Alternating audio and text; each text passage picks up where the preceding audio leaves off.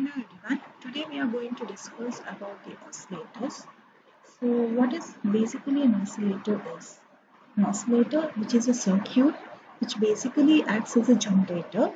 So generating the output signal which oscillates with the constant amplitude and constant desired frequency. So oscillator does not require any input signal. So without providing the input signal, it is going to provide the output. Okay, so an external device which is going to, if I take it as an alternator, which is going to generate a sinusoidal voltage at a desired frequency of 50 Hertz in our nation, but electronic oscillator which can generate a voltage of desired waveform at any frequency. So an oscillator can generate the output waveform of high frequency up to gigahertz. So in short, I can say an oscillator is an amplifier which uses a positive feedback, and without any external input signal, it is going to generate an output waveform at a desired frequency. So here we are going to discuss about this oscillator. So when I say oscillator, without an input, the output will continue to oscillate, whose frequency depends upon the feedback network or the amplifier, or it may depend upon both feedback network or else the amplifier. Such a circuit is called oscillator. Okay, so when I say oscillator, two conditions uh, are required to work the circuit as an oscillator. That condition or the criteria, we call it as a Parkhurst criteria. So what are those criteria? Two criteria. First one is the total phase shift around the loop of a circuit as a signal proceeds from input through amplifier and feedback network back to the input again, completing a loop. So it's precisely 0 degree or 360 degree, or of course the integral multiple of 2 pi radians. So what they are telling is the total phase shift around the loop of a circuit, it should be 0 degree or 360 degree, or it might be a multiple of 2 pi radians. Next, the second criteria is the magnitude of the product of the open loop gain of the amplifier and the feedback factor, that is beta. It should be unity, in the sense the product of A into beta. A is the open loop gain, beta is the feedback factor. So the product of these two factors, A and beta, it should be equals to 1. Then only we will be getting the sustained oscillation. So there are three different conditions are there, that is A into beta greater than 1, A beta less than 1, A beta equals to 1. So what happens whenever A beta greater than 1? A beta greater than 1 means we are going to get the growing type of oscillations. As the time increases, the oscillation amplitude, it is going to increase. Whereas A into beta less than 1 means the oscillation, it is exponentially decaying. In a sense, the amplitude, it is going to decrease as the time increases. Whereas to obtain the sustained oscillation, the condition is product must be equals to 1. That is A into beta, it should be equals to 1. We will be getting the sustained oscillation, means of constant amplitude and the frequency. So last session we have already seen FET based phase shift oscillator. So today we are going to discuss about the LC tuned oscillators. So the oscillator which uses elements, that is inductor and the capacitor, L and C, to produce the oscillations are called LC oscillators. Okay, so the circuit using these two elements, that is L and C, is called tank circuit or oscillatory circuit, which is an important part of LC oscillator. So this circuit is also referred to resonating circuit or tuned circuit. So these oscillators are used for high frequency range from 200 kilohertz to few gigahertz, or else I can say oscillators utilizing the transistors, that is the amplifier. In the amplifier section, I may use the active devices like FETs or BJTs with the tuned circuits, that is along with your FETs or BJTs, along with the transistor, you're going to make some extra circuit that is called LC tuned circuits, or else in the case of crystal oscillator, we are not going to make use of any tank circuit. We are going to make use of some material that is crystal as feedback elements. Okay, so these are used in the frequency range of 100 kilohertz to hundreds of megahertz, or I can say a few hundred kilohertz to several megahertz. Okay, so they exhibit higher Q than RC types. So higher Q factor we are going to get in case of LC. Okay, however, LC oscillators are difficult to tune over the wide ranges, and crystal oscillators operate at a single frequency. Crystal oscillator, it is going to operate at a single frequency. At a particular frequency it is going to operate. Okay, whereas in the case of tuned LC, we can obtain the frequencies for a limited range. Okay, limited range. Yes. So let us see the LC tuned oscillator. Two commonly used configurations of LC tuned oscillators are known as Colpitz's oscillator and Hartley oscillator. Of course, in both the oscillators, we are going to make use of the inductor and the capacitor, and it will be a parallel combination of inductor and the capacitor. So capacitor will be connected in parallel with the inductor. But the thing is how these two components are selected. Depending upon that, these two classifications are done, that is Colpitz's and the Hartley oscillator. So both utilizes parallel LC circuit connected between collector and base. If I consider active device, that is amplifier, as by using the transistor, then this LC tank circuit will be connected between the collector and the base terminal of the transistor, or else if I am making use of the FET, field effect transistor, then the tank circuit will be connected between the drain and the gate of the FET. So with a fraction of tuned circuit voltage fed to the emitter, that will be fed to the emitter of the transistor of the BJT, or else source of the FET. So this feedback is achieved by the way of capacitor divider in Colpitz's oscillator. So we can say in Colpitz's oscillator, we are going to make use of two different capacitor and one inductor, and by way of an inductive divider in the Hartley circuit. So we can say here Hartley, it make use of two inductors and one capacitor. Colpitz's two capacitors, you can remember like this. C, Colpitz stands for, it is going to make use of two capacitors in series which is connected in parallel with the inductor, and Hartley, CL is there. This Hartley, we are going to make use of two inductors which is connected in parallel with the capacitor, and then it will be fed back to the input again. So in both the circuits, resistor R models the combination of the losses of the inductors, load resistance of the oscillator, and the output resistance of the transistor. So this is a two commonly used configuration of LC tuned oscillator. The first figure shows it is a Colpitz's oscillator. You can see here this particular configuration, this particular oscillator making use of the BJT, collector, emitter, and the base. And across the collector and the emitter, we are going to make use of one R, and here this is a tuned circuit, that is two capacitors are there and one inductor. So two capacitor and one inductor means it is a Colpitz's oscillator. Okay, so how these are connected, where this is connected, see the one end of this junction, it is connected to the collector, and the other end is connected to the base. Okay, connected to the base of the transistor. Next, same here also in second figure, which depicts the Hartley oscillator. Hartley, there will be two inductors and one capacitor will be connected in parallel, and the one end is connected to collector, other end is connected to the base. So in detail, let us see in the next circuit, practical oscillator circuit. Let us take.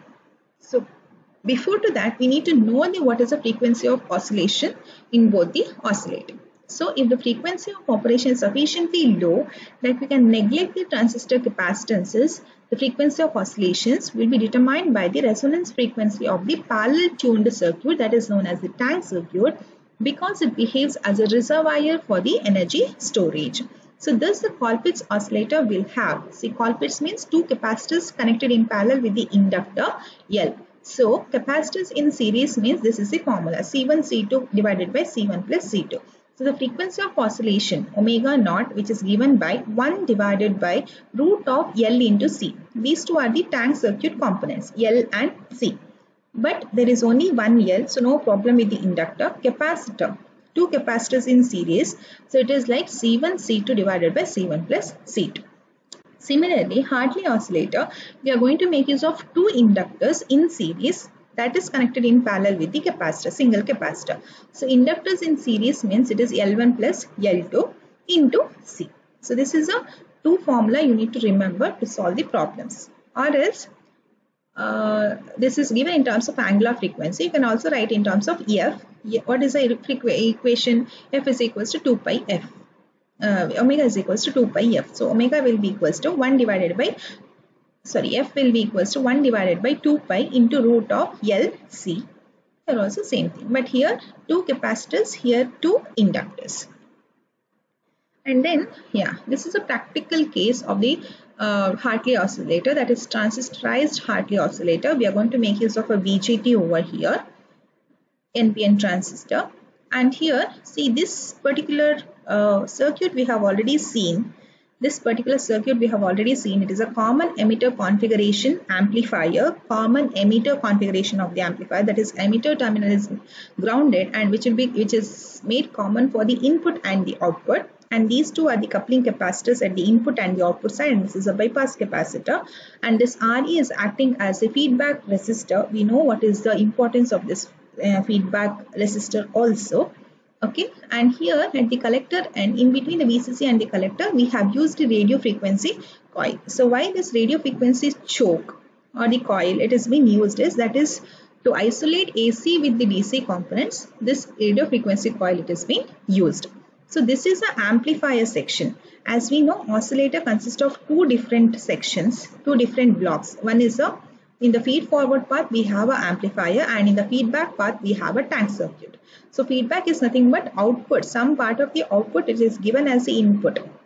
Right. So in that feedback path we are going to make use of the tank circuit. So this is a Hartley oscillator. So two inductors connected in series. Of course, the junction of these two it is grounded. Okay, and these two are connected in parallel with this capacitor, and one end it is given to the collector and the other end is given to the base. It is connected in between the collector and the base. So this is a tank circuit. So when I use this amplifier, which is going to provide the 180-degree phase shift. So according to Barkhausen criteria for an oscillator, it should produce a total phase shift of 0 degree or 360 degree or multiples of 2 pi radians.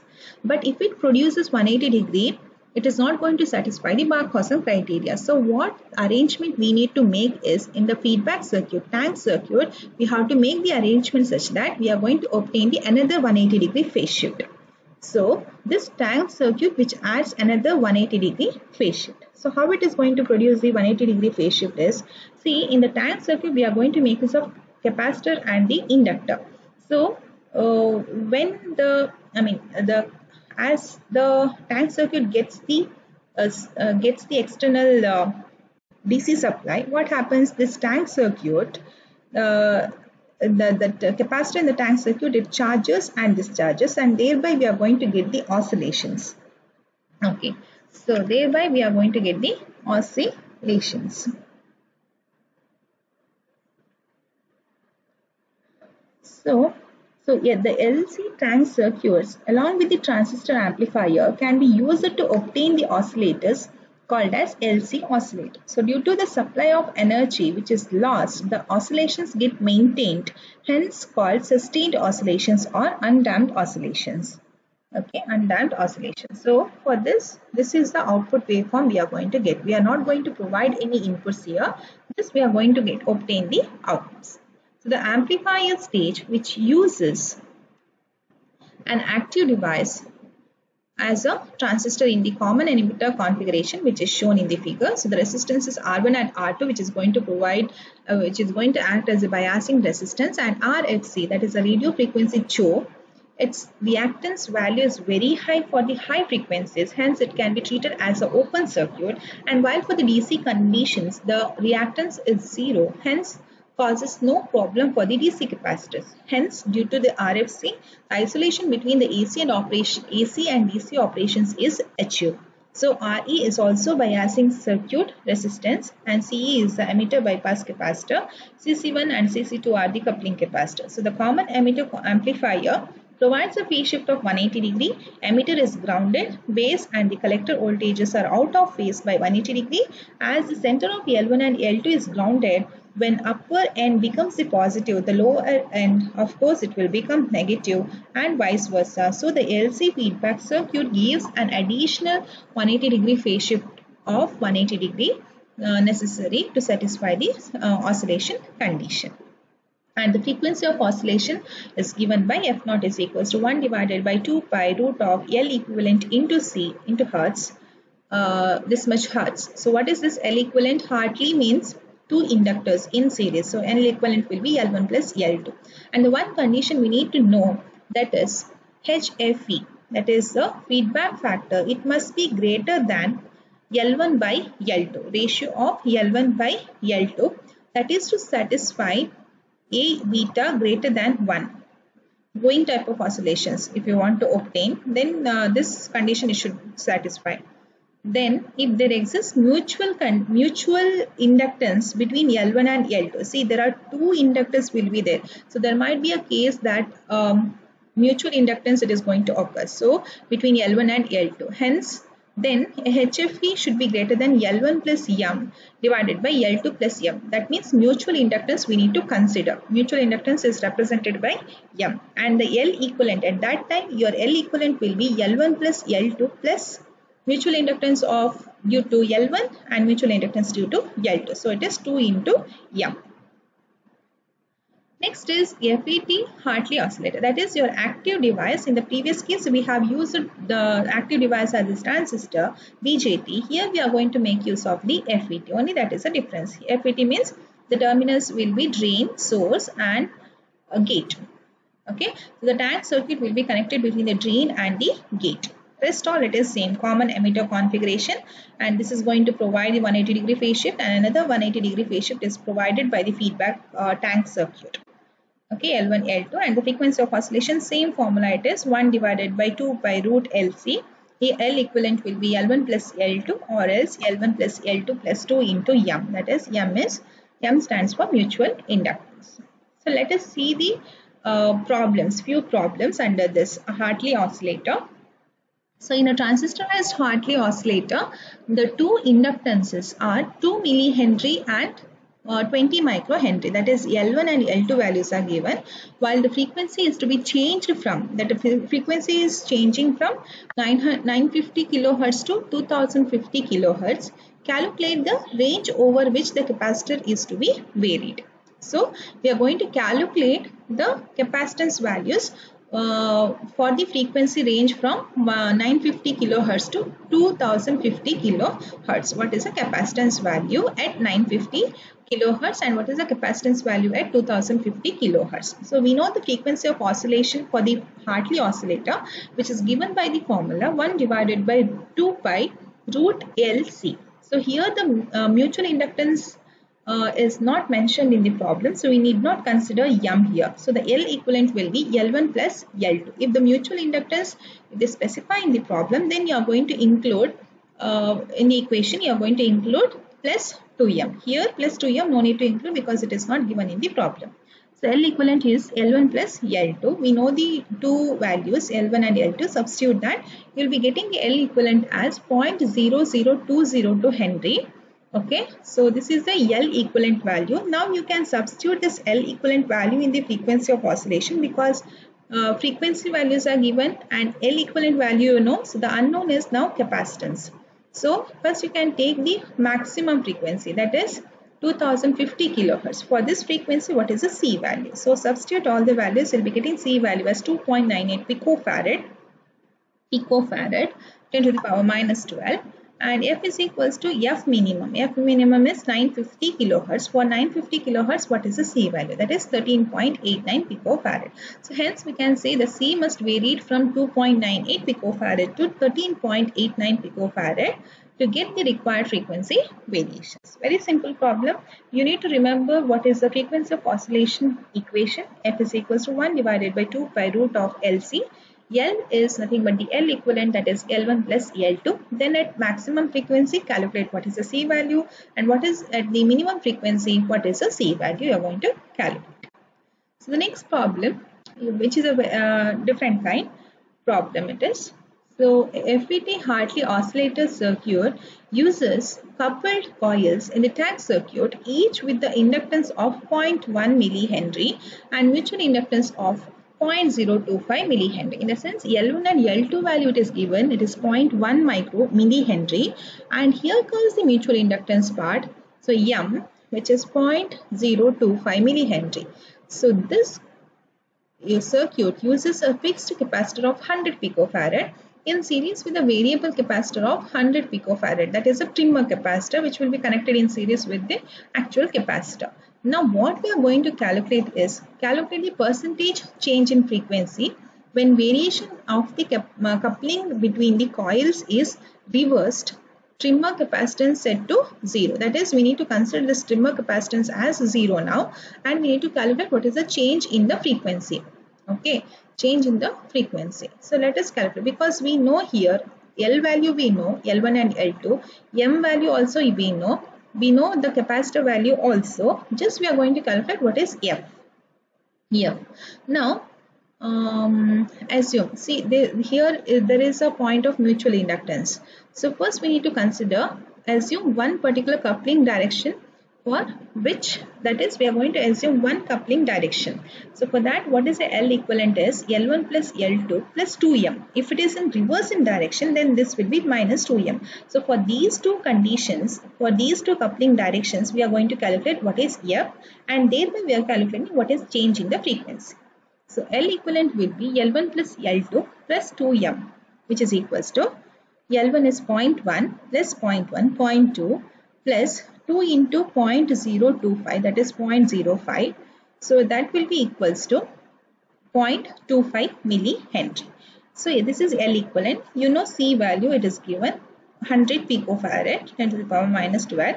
Substitute all this, you will be getting the frequency value as 1.00658 megahertz. Next, assume the coupling direction, reverse coupling direction. Direction of coupling is reversed. At that time, this will be minus 2M. L1 plus L2 minus 2M. So, you will be getting L equivalent value as, instead of 0.25, you will be getting 0.15 millihenry. Substitute this value in the frequency of oscillation equation. You will be getting the one more frequency value, that is 1.29994 megahertz. Now, calculate the change in the frequency. How to calculate change in frequency? F dash, that is, whenever coupling direction is reversed, F dash minus F divided by F into 100. Substitute all this value, you will be getting the change in the frequency value as 29.09%. Okay. Next is calculate in the second condition, second question what they have given is repeat the same calculation by considering the trimmer capacitance changed from 0 to 100 picofarad. In the sense, we need to consider now this trimmer capacitance which is connected in series with the actual capacitance, fixed capacitance. 100 picofarad actual capacitance, trimmer capacitance is 100 picofarad which is connected in series. So at that time, you need to calculate the capacitor equivalent capacitor, because we need to consider now trim capacitor. So it is C into CT divided by C plus CT. If it is connected in series, this is a formula. So at that time, we will be getting the frequency as 50 picofarad. Now you substitute all these values and obtain the F value. You will be getting 1.4235 megahertz. Okay, that is for assuming one of the coupling direction. Now suppose this coupling direction is reversed. What is the change you need to make? That is L1 plus L2 minus 2M. So this will be 0.15 millihenry and 2 pi 1 divided by 2 pi root L equivalent C equivalent. You will be getting the answer as 1.83776 megahertz. Okay, this is the answer you are going to get. Next is you are going to calculate what is the change in the frequency. Change in frequency, same formula, f dash minus f divided by f into 100, which is equals to 1.83776 minus this much. We'll be getting the answer as 29.101%. This is a change in the frequency. And the last problem under Hartley oscillator. In a Hartley oscillator, L1 is equals to 20 microhenry, L2 is equals to 2 millihenry, and C is a variable. Find the range of C if frequency is to be varied from 1 megahertz to 2.5 megahertz. Neglect the mutual capacitance, mutual inductance. So M is 0 here. So L equivalent will be L1 plus L2. L1 is given, L2 is given. You can calculate the C values for these two frequencies, which is very similar to the first problem. First, you consider the maximum frequency, that is 2.5 megahertz. Calculate what is the C value, 2.0244 picofarad. Next, you consider the minimum frequency, that is 1 megahertz. For this, you calculate what is the C value, 12.6525 picofarad. So the C must vary from this value, 2.0244 to 12.6525 picofarad. Okay, that completes the Hartley oscillator. So from this you can expect the theory questions from the Hartley oscillator. So what you can do is, initially you can explain this basic circuit, Hartley oscillator, how this is going to, you can directly start with explaining this practical case, transistorized Hartley oscillator, and give the explanation, and then frequency of oscillation equation is very important. And then if they ask in terms of FET, then you have to draw this particular diagram, or else this that is the active device, considering BJT as the active device, then this one. Okay, and then you need to, if they ask the problem, 3 different problems I had explained here, you can refer these problems. Okay, and the next tuned oscillator is the Colpitt's oscillator. So Colpitt's oscillator, tank circuit only there is a difference. Rest all explanation similar to the Hartley oscillator. So the tank circuit, instead of 2 inductors in series, 2 capacitors will be in series, that will be connected in parallel with the inductor. Okay, rest all this is a common emitter configuration, CC1, CC2, bypass coupling capacitor, C is the bypass capacitor, RE is a feedback resistor, and R1, R2 is acting as a biasing resistance. Rest all it is same. RFC is used to isolate the AC and the DC operations, all this. Okay, so amplifier which is going to provide 180-degree phase shift, and the tank circuit which is going to provide the further 180-degree phase shift. So together it will be 360-degree phase shift. You will be getting the sustained oscillations. So the frequency of oscillation formula, it is different now, because we are going to make use of 1 inductor and 2 capacitors. So what is the equivalent capacitor value, that we need to calculate here.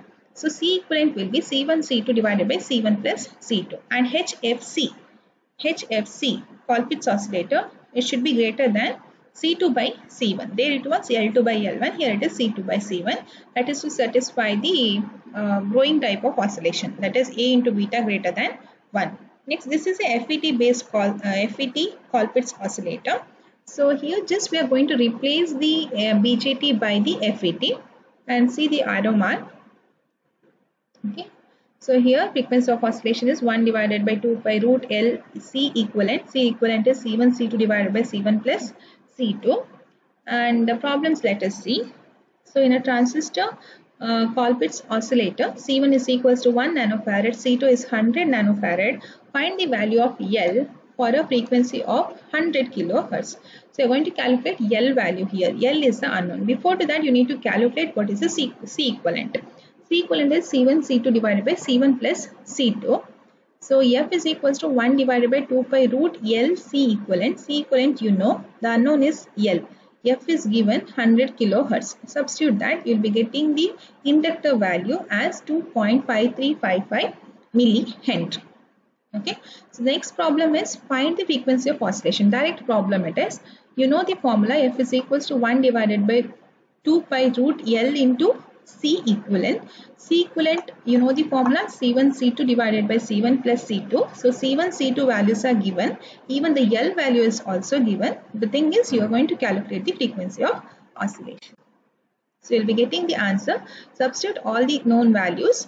you will be obtaining the unknown frequency value as 1.925 megahertz. And the last problem under the Colpitts oscillator. So this is using the FET. So here we are using the active device as FET instead of BGT. But the frequency of oscillation formula remains the same. That is F is equals to 1 divided by 2 pi root L into C equivalent. Okay. So the frequency of oscillation is observed to be 2.5 megahertz, and oscillator uses L is equals to inductor value is given 10 microhenry, C1 value is given 0.02 microhenry. We are going to calculate what is the unknown value of C2. And if L is doubled, second question is, if the inductor is doubled, what is the new value of the frequency of oscillation? So first write down what are the given values. First one, F is equals to 2.5 megahertz. L is equals to 10 microhenry and C1 is equals to 0.02 microhenry. So for the Colpitts oscillator, we know the formula frequency of oscillation is 1 divided by 2 pi root of L into C equivalent. So here C equivalent value is the unknown value, because in C equivalent we know C1 value, C2 value we don't know. So you are going to calculate C equivalent. Substitute L and F value. C equivalent value will be 405.284. So from this value you can easily calculate C2 value, because C2 value, substitute C equivalent in the formula, that is C equivalent is equals to C1 C2 divided by C1 plus C2. Here we know C1, C equivalent we calculated, C2 we can easily calculate. So the C2 value is 0.4136 nanofarad. Next is second question was, you need to calculate the frequency of oscillation for the what is the condition given? If L is doubled, that is the inductor value is doubled, what is the new value of frequency? So L is equals to, previously it was given L is equals to 10 microhenry. If it is doubled means 2 into 10. So it is 20 microhenry, and the C equivalent value we have already calculated, it is 405.284. Substitute these two values and obtain the new frequency of oscillation. That is, you will be getting 1.7677 megahertz. So that completes the Colpitts oscillator. Thank you.